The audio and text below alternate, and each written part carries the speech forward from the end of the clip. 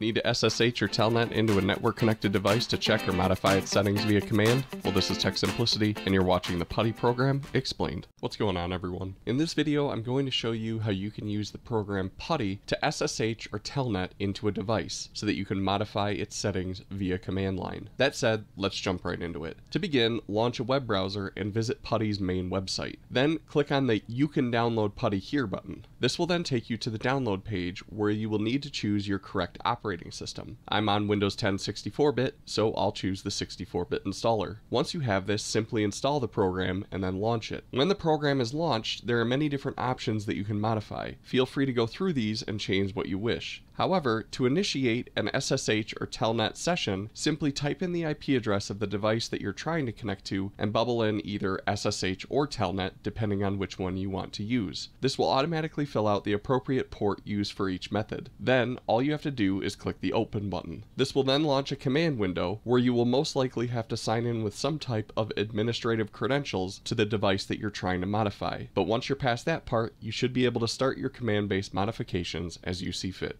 Anyway, I hope you guys found this video helpful. If you did, feel free to subscribe for future content, and if you have any questions, leave them in the comments below.